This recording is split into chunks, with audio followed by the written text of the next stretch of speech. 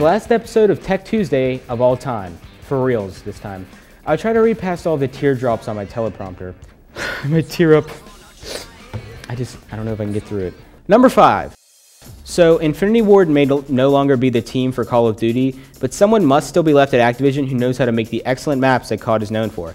The Resurgent map pack came out last week with 5 maps, 2 flashback maps, Vacant and Strike, and 3 new ones, Carnival, Trailer Park, and Fuel. Now, I personally think that they should give us all the old COD 4 maps cheap if you already own the game, because I already paid for the maps they're giving you flashback once, but I digress. Carnival is by far the best of the new maps. It's big, like the size of Wasteland big, but unlike Wasteland that is a wasteland, it's totally filled with different rundown rides and attractions, offering tons of variety and places to hide. Trailer Park is a smaller map with tight indoor locations much like Vacant.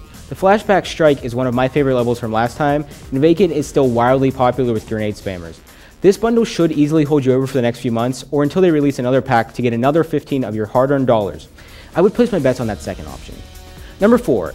at&t is up to its evil ways again. They may have been beaten back by the Verizon map ads, but consider this the Empire Strikes Back of the saga. at&t decided that unlimited data plans weren't what iPhone users wanted. $30 for all the data you can use was a waste of money for users. Instead, those users would rather spend $25 a month to get only 2 gigs. Such a better deal.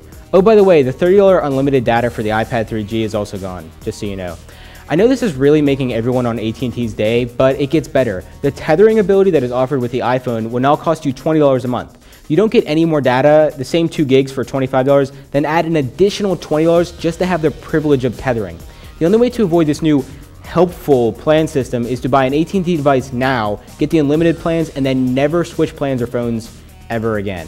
And now to ruin the days of the people who are laughing at those iPhone users because they have a Droid. It's very likely that Verizon and other cell phone providers will do the same basic plan change because it's the best way to make more money while eliminating their need to increase their network's quality to handle all the new smartphones. I can only hope that the Return of the Jedi part of this saga comes soon as customers rise up and leave at&t. Or maybe it will just jump to the Phantom Menace and we will all be disappointed and angry at the same time. Number 3. E3 2010 is coming up in just a few weeks, and expect to hear tons of gaming rumors and news leading up and during the event. It's basically the biggest event of gaming if you didn't already know, so the big 3 will release all the previews of their new games and tech, and developers will drop hints and first looks at their new games scheduled for the next year. Some rumors already spreading are of the PSP2, Natal finally getting a release date, and a 3D PS3, plus previews of Zelda games, Gears 3, Killzone 3, Infamous 2, Call of Duty Black Ops, and even more AAA games, as well as announcements for new IPs and sequels that we haven't even heard about yet. I suggest hanging around G4 for the week of the announcements to get all of the news you need, since I won't be around to summarize it all for you. I also suggest you start saving your money now for all the junk you're going to be wanting afterwards. Number 2. Apple's biggest event of the year, the WWDC, just happened yesterday. But seeing as this is being filmed just a few hours before the actual event, I can't really tell you what happened. So trusting my tireless study of Apple rumors, I can say that the iPhone 4 has been announced, as well as a full version of the 4.0 OS. Also something about Safari 5 and iAds. On the hardware side, MacBook Airs, MacBook Pros, Mac Minis, and Apple TV are all likely to get a refresh of some sort. Hopefully Apple TV will get more than a refresh, but a total overhaul.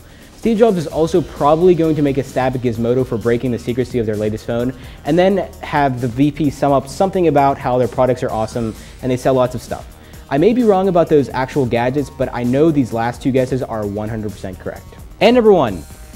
The most important story is, of course, the end of this series. Yes, I'm that conceited that I would put my own show at the top of the countdown of my own show. I run it after all, who's going to stop me? No more Tech Tuesday, and I haven't picked a successor, so as of now, you're all out of luck for tech updates once a week. Sorry everyone, I may miss it as much as you.